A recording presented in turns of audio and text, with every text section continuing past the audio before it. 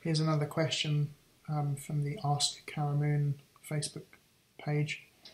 So Alex Brooke asked, what are some proven techniques for learning language, particularly learning vocabulary, quickly and effectively, and 8 ways to retain vocabulary. So I'm not sure about proof because it just doesn't seem to have been any real research into language learning. Presumably, governments have done a lot of research into language learning because, of course, they need to train staff who are going to work abroad in embassies and military as well. But I've never seen any of that published, really. They sometimes publish their guidelines for language learning, so maybe we can look at that and assume that they've reached those conclusions from research. But based on many, many years of studying accelerated learning techniques and also teaching language, here are some ideas. So the first thing is to have some kind of system. What I found from studying memory techniques is that having a system, even if it's not a very good system, will give you good results, because a system, especially sort of going through some steps, forces you to be far more aware of the content you're trying to remember. So kind of the truth about memory is that human memory is essentially perfect in that we can remember anything we were aware of, but by remember I mean we can kind of retain it, and that's not necessarily the same as recalling it. So you have 3 jobs to do. You have to be aware of something, you have to retain it in your brain, and you have to be able to recall it later. But all the credible research into memory technique says that the middle thing, the retaining, is not really something you have to deal with. Your brain is just perfect at it. There have been studies where people have been shown 10,000 photos and then years later have been shown photos, some of which were in the 10,000 and some of which weren't, and sort of asked, have you seen this photo before? People have come up with incredible rates of accuracy. It's important to understand that current memory research seems to suggest that all memory is visual. So you'll hear people saying, oh, I don't have a visual memory, or what about blind people? But it does seem that even in those cases, people who are adamant that they don't have a visual memory, or people who are blind, memory still massively involves with the visual cortex in your brain. So someone may say, oh, I remember feelings and textures or something, not visual imagery. Well, that's kind of a language issue in that, yes, maybe they remember a texture, but it's still being regenerated in the visual cortex. So just having some steps that you go through every time when you're trying to acquire vocabulary, that seems to work very well for the people that I've taught over many years. Having steps that involve kind of learning multiple words. So instead of learning one word at once, one word at a time, how can you turn that into an opportunity to learn several words? So if you're learning a word, you may want to, let's take a word, imagine you're a non-native speaker of English and you come across the word telepathy. Well, tele, the prefix tele means distance, kind of far away. So you could connect it to lots of other words that begin with tele. So you could just use a dictionary for that and come up with a cluster of words beginning with tele. So telepathy, telekinesis, television, telescope, kind of thing, teleprinter, telex. You get a whole cluster of words beginning with the same prefix. And that means that what you're doing is what in memory training and memory science is called chunking. So you're making a chunk. Your brain is happy to remember chunks, and a brain doesn't particularly care if a chunk has one item in or several. So it actually makes sense to try and learn several words at once. It seems that memory really works by making connections between things. So looking for opportunities to connect things together helps a lot. You can obviously connect a word to the equivalent word in your own language. There are issues with that.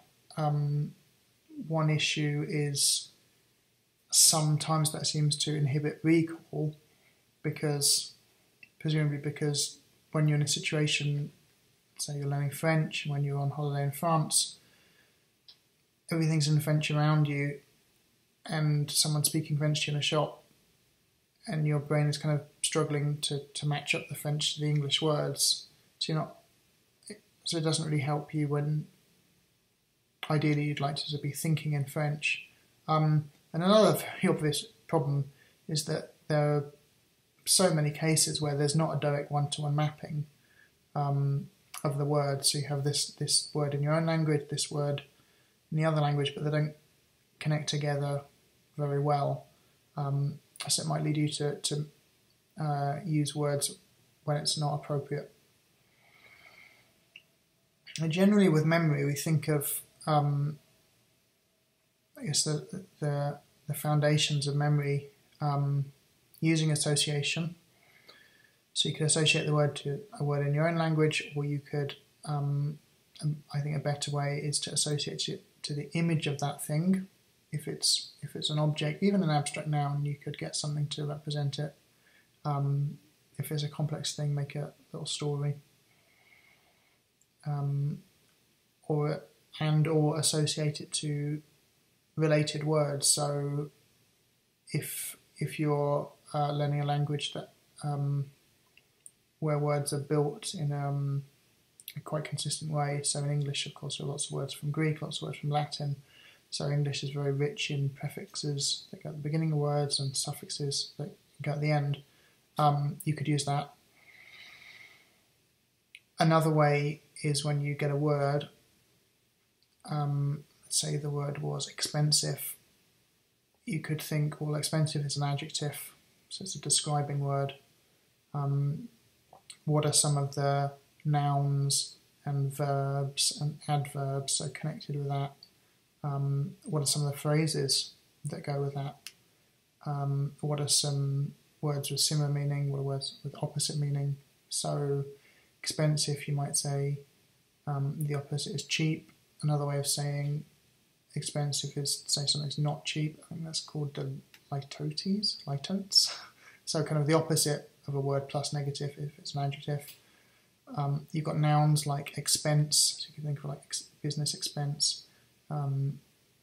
You've got kind of words with related meaning like spend, expense, spend, expensive, spend. So you can make a whole class of words opposites like inexpensive. Interesting adjectives like, think of the verb expend to kind of use something up, and then adjective expended, something that's been used up. Maybe you feel lots of your friends are expendable, so you could do without them. So that's a way to make some associations. One thing that is a genuine kind of proven aspect of memory is the next key ingredient, which is location. So you've got association, then location. So trying to keep your memories in a physical place is massively useful. That could be a physical external location, as in like writing stuff down, in which case you want to do that in a structured way. So looking into mind mapping is a good example of that. But also it can be a physical location that's kept in your brain.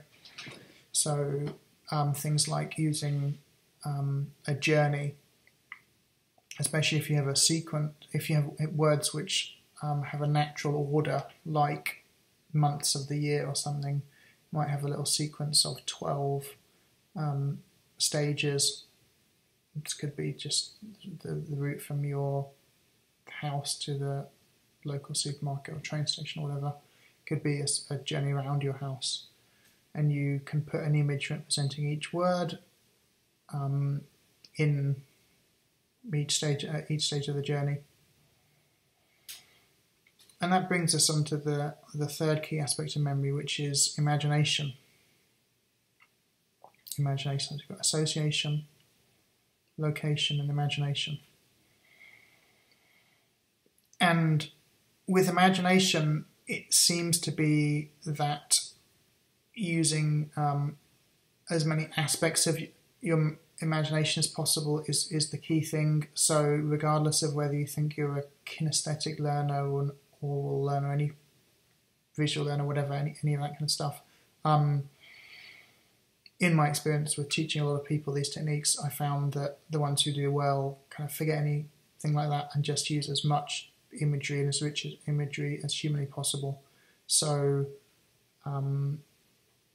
the German word for plate is Teller, and you might imagine a big fat bank teller in a restaurant, and maybe say it's a guy, so he's got a huge plate of spaghetti, and he's eating this big pile of spaghetti, and the spaghetti's going everywhere. And you can smell the spaghetti, you can hear him slurping the spaghetti, you can obviously see it as it's a visual thing.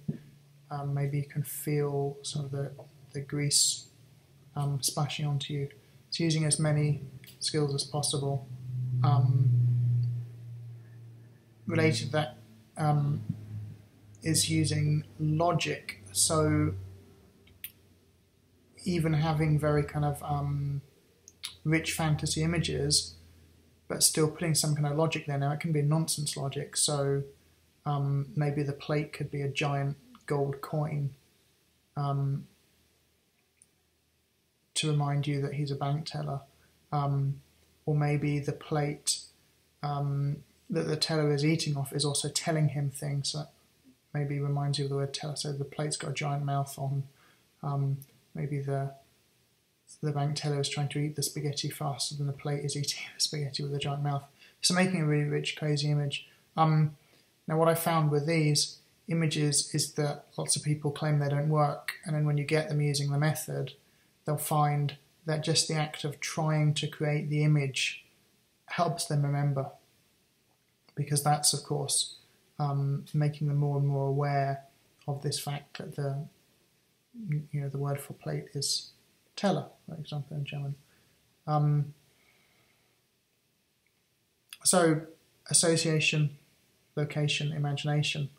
Now, the way I remember those three things, A-L-I, Ali, think of Muhammad Ali, the world's greatest boxer, but let's imagine he's the world's greatest memory champion. So you see Muhammad Ali, A-L-I, association, location, imagination. And that's an example of coding. So having codes is very, very important. You might want some kind of little visual code that reminds you what type of word something is. So you come up with your own coding system to encode words that are, if it's describing word, an adjective, you might have a little code for that. So you might, let's say, in your images, you might have a sports commentator describing what's going on. And that reminds you that this word is an adjective. If you were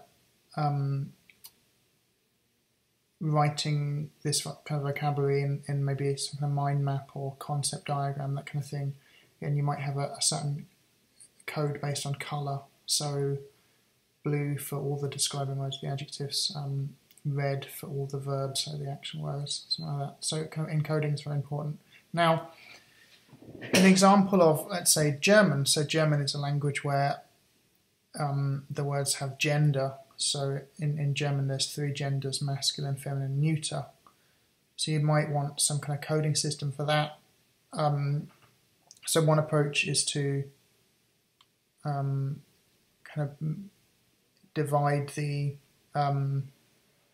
vocabulary into groups, and then physically in your brain have a section for all the words that are masculine, all the words that are feminine, all the words that are neuter. So if you're organising the words into locations around a city, the real city where you've lived, or a city you've made up, or a city in a computer game or whatever, you can have various sections of the city. So one maybe divide the city up with, say, a river and a big road. So you know that on one side of the river all the words are feminine, between the river and the road they're all masculine, and the other side of the road they're all neuter.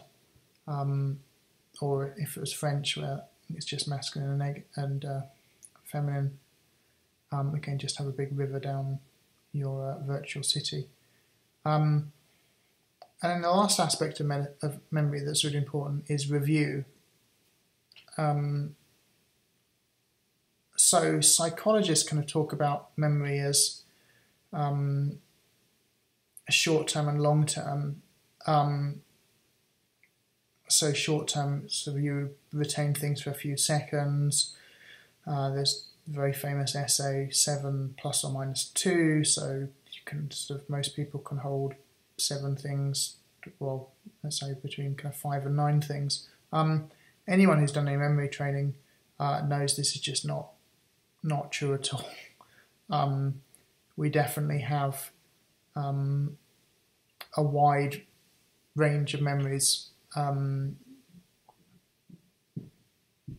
even something like your long-term memory, with very distant memories, for example, the perspective of the memory changes. So usually when we remember something, we remember it through our eyes.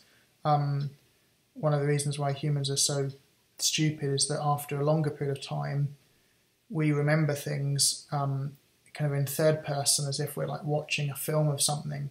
The reason that makes us stupid is because it puts too much value and weight on things that we remember in the past, because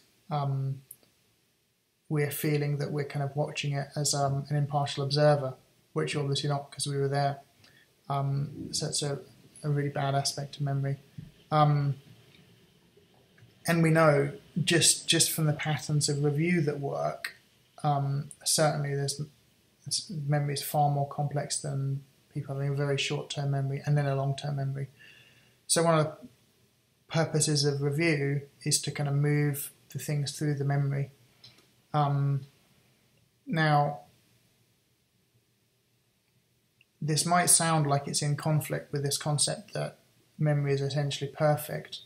But again, this is kind of an issue with how I use language, because I think what's happening is when you're doing the review is really you're aiding the recall. It's not that you're kind of embedding the memories deeper in your brain. It's that you're making it easier to recall them.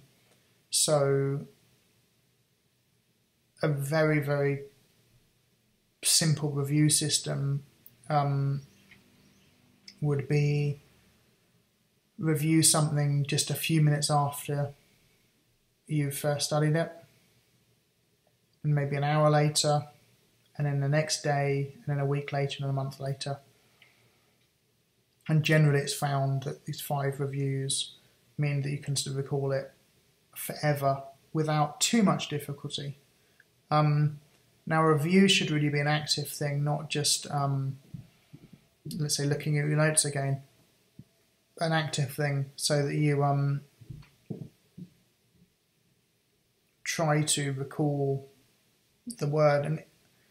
And if you're having difficulty with it, then try not to recall the word, but try to go through your memory process again. So you might have, let's say you've used the location system, and all your words to do with food and eating and that kind of thing are held in a restaurant that you've constructed in your brain. And you start thinking, okay, I'm standing in the restaurant, and I'm looking around, and where are the plates in the kitchen? No, okay, well there's a big plate at one of the tables, and there's a man eating off it. And you start going through the process, and you notice that the man is dressed as a bank teller. Now, it's taken a few seconds for me just to explain that, but in your brain, these things are sub-second. Okay, they happen at just tiny split seconds. So, yeah, the process sounds clumsy when you try to explain it, but it's not. Happens in split seconds. So when you're trying to recall things, just going through a bit of the process that you remember.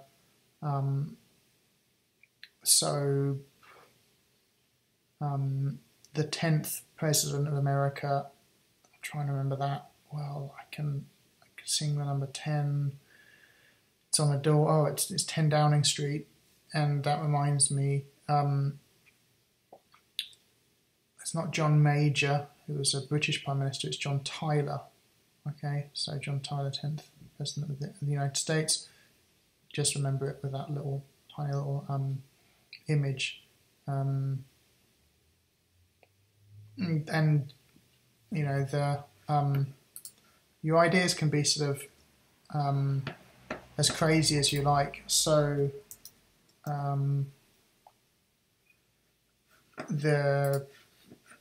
a fun thing to kind of try to memorize is U.S. state capitals, and the state Louisiana. I can see two women. They're running a relay race, Louise and Anna, and they're passing a red baton. That reminds me that the capital is Baton Rouge. Kind of silly stuff, but yeah, your brain loves it. It's fun. It's quite it changes memory and study from like a tiring thing into something that's quite refreshing. When you go through the memory work, you sort of feel kind of afterwards, I guess, you feel kind of alertly relaxed, like you've been meditating or something like that. So I hope that's been useful. Yeah, please keep the questions coming. So it's just facebook.com/AskCarolMoon. You can post questions there. You can post questions in Facebook comments. You can post them on YouTube comments. Just contact me directly if you like, whatever. And my cancer fundraising page is at matthewdons.org, MATTHEWDONS.org. Thanks a lot.